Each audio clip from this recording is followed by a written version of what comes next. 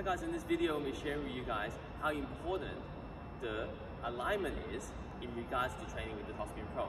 You're going to know the alignment before you find your initial position.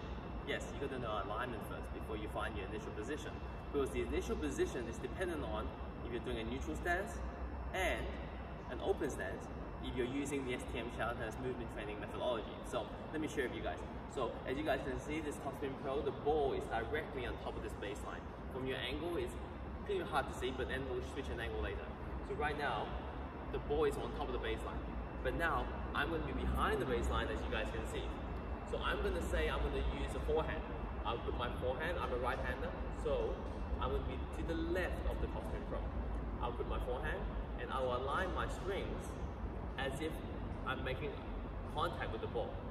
I am exactly 45 degrees away and back from the TopspinPro. And it took me less than 1 second to find it. This little time will allow you guys a lot of benefit later on. 1 second, not even 1 second. 45-degree angle is my alignment before I go ahead and find my initial position. So for the two-handed backhand, I will get my grips, and now I'm a right-hander, so the TopspinPro is to the left of me. I'll grip my racket as I'm going to hit the two-handed backhand. I will align my strings to the TopspinPro, but I am 45 degrees away from it and back. Took me less than 1 second. I'm ready to go. One-handed backhand. I'll grip my racket as if I'm going to do a one-handed backhand. Align the strings behind the ball, and I'm 45 degrees away from the TopspinPro, and I'm ready to go.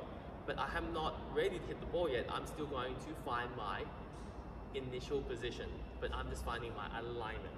One-handed backhand, two-handed backhand, forehand.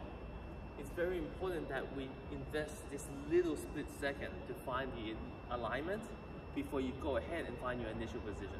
It's so important to be in the right position to this great training device in order to get maximum benefit out of it. There's many friends that go on and they hit and they're too close in terms of laterally and behind it.